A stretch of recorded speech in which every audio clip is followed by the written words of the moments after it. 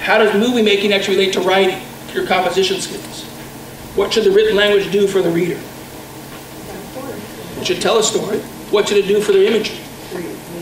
It should make the movie in their head. But if the story is written in such a way that it goes beginning, and then middle, and then end, and then beginning again, then middle again, then end, and beginning, oh, and this other piece I forgot to tell you about, your movie's like all over the place. You have no idea what they're trying to say, or they say, hey, it went down the road by the dog next to the thing under that other stuff.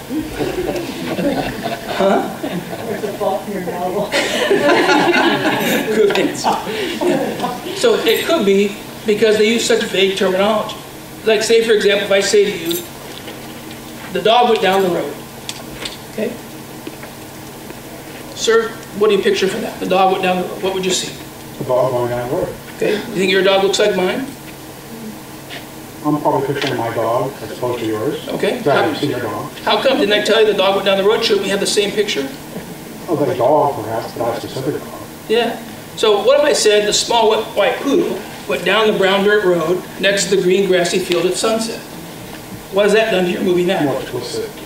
Yeah, my words should be dictating what you visualize. If I want to clearly communicate with you, I'm using more accurate nouns, adjectives, adverbs. I'm putting more detail to help build the movie for you. How does it relate to my writing?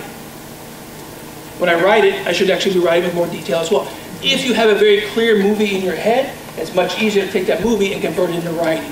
So part of a program like this is designed to do that. You first have to do it at what level? Written language or spoken language? Yeah, this is the same scenario. Even when we're talking about comprehension, you got to deal with oral language first, be able to talk it in a systematic, clear, concise, very detailed fashion before actually go to writing it. Because what does writing have that spoken language doesn't have? What demands does it put on your brain that spoken language has none of those demands at all? Grammar? What else? Structure. Yeah, there's special sentence structures. What else? Yeah, sequencing. How about spelling? Yeah. How about punctuation? You know, how about capitalization? How about comma usage? You know, all those.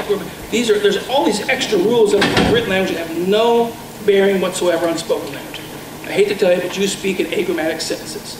You speak in incomplete, sentences. That's horrible, isn't it? But that is our acceptable spoken language. It doesn't have to be a complete sentence. It doesn't always have to have a subject and a noun, or a verb. Sorry, subject and a verb. But when you, sir? Yes. When you read something, yes, aren't you essentially converting it back to a spoken word? Essentially you are, but it should be converting it back to spoken into a movie, unless it's something you already know about. Like, say, for example, say that you're a architect, and I want to describe to you about Frank Lloyd Wright buildings, but you've studied Frank Lloyd Wright buildings all for too many days. So if I talk about it, you don't really need to visualize it because you know that information so well, it's part of your linguistic knowledge base.